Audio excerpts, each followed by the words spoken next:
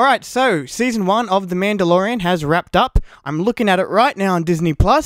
Thanks to Disney releasing its streaming service a lot earlier in Australia than any other streaming service, I was able to watch this without having to fucking torrent it. And this show is so good.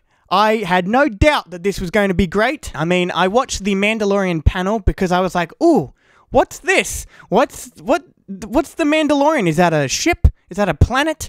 Turns out it's a creed. And in the Mandalorian panel, I saw that Jon Favreau was producing it. I saw that Dave Filoni was also producing it and directing a couple episodes, as was Jon Favreau.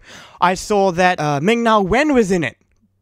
I saw Bill Burr was in it. I fucking, Apollo Creed, I can't remember his name. Carl Weathers was in it. I saw all this talent behind the camera, and I was like, oh, this might be better than any of the movies that we've been getting lately. And I was right. So many people have doubted this show before they even got to see it. They were doubting it. I knew, as soon as I watched that live panel, I knew this show is going to be good. I'm so glad that I was right because I love this show. This is possibly my most favorite Star Wars thing since The Force Awakens. And I might like it more than that, actually. And one thing that honestly surprised me is how the show is structured. Like, it's not structured like each episode builds on the other and to this great story. Like, there's not an overarching story for a majority of the season. The only episode that leads into the next one is the second last episode. So at first I was put off just a tad. Like, why is this show not building upon itself? Like, we have become so used to watching a show that builds on each episode. Netflix's Marvel shows did that continuously, and that's why they released the whole season in one go, so you could just fucking like binge the whole thing. There's a lot of swearing in this video. My videos are not made for kids, just in case that ever came up. Anyway, this show was very different to the Netflix style of doing things, where you actually had to wait a week to watch the next episode. And the reason for that is because it was episodic in a very different way, where not every episode built on the other to take place in this great story. Each episode was kind of like a short film. And eventually, that's what I came to love about the show, is that it is episodic in that way. Anyway, one thing that I heard about, like, I heard rumors about that Pedro Pascal, the actor that plays Mandalorian. By the way, Pedro Pascal is amazing in this show. I love him. I love everyone else in the show. But Pedro Pascal probably gives the most memorable performance, and he's under a helmet. Like, how does that even work? But it works. And the rumor that I heard was that he actually wasn't, when you're seeing The Mandalorian, most of the time it's not him. Like, I read some article that rumored that like 90% of the physical performance given for The Mandalorian wasn't Pedro Pascal. I just wanted to bring that up because I don't think it really matters. It wasn't really a thing that bothered me whether or not he was actually under the helmet for a majority of the time, because you don't notice it. Regardless of that rumor, though, whoever was stupid enough to try and tarnish the show, it's still great, and Pedro Pascal is still great in it, even though it's just his voice for a majority for like the whole show. I don't know if you've noticed, but I've actually been trying to steer clear of spoilers for this review, because this is the first season, so I am damn sure that there's a lot of people out there that may not have seen this yet. Guaranteed, Season 2, I will spoil the hell out of The Mandalorian. But for this season, another thing that I loved was the main villain. And not this guy, actually this guy, Moff Gideon, who comes in at the very end of the season.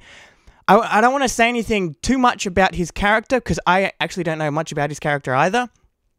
But his introduction scene was really good. I just love Moff Gideon. I can't wait to see him return for Season 2, because I think that he's going to return for Season 2. He might be way more of a bigger threat, and I certainly hope he is, because he is another great Star Wars villain. So, I think I've exhausted all my thoughts on the Mandalorian.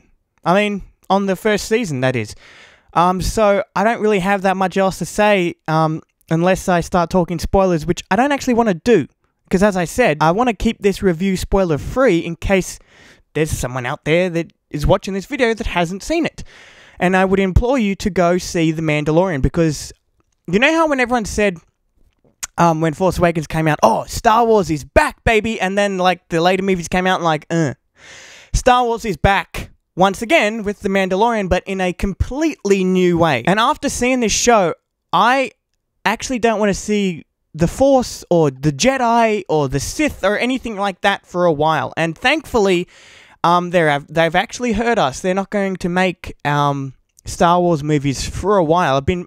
I've continuously mentioned this in my previous Star Wars videos. So because of that, my plans for Star Wars on my channel is to just continue reviewing the TV shows like The Mandalorian and soon to be Kenobi, which everyone thought was going to be a movie, but turns out is going to be a show.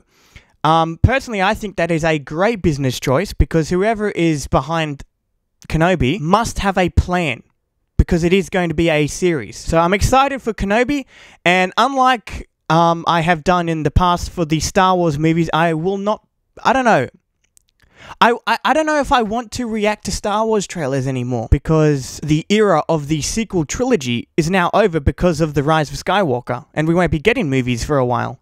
So because of that, the change that Star Wars is going, like the new direction that Star Wars is going, I want to change the direction of my Star Wars videos, reviews on my channel and in the playlist that I've created for it. So anyway, I guess, like, for the time being, I will just be reviewing the shows, The Mandalorian and the eventual Kenobi series, which I'm actually really excited for. So stick around for those videos. I will review Season 2 of The Mandalorian, obviously, but I don't know, as I said, I don't know if I'll be reacting to the trailer, and I don't know if I'll be reacting to the trailer for Kenobi either. I might, I don't know. But if I do, it'll go in the playlist.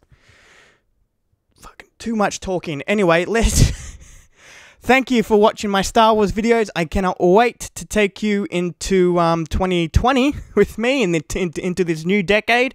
It should be very exciting, and I have some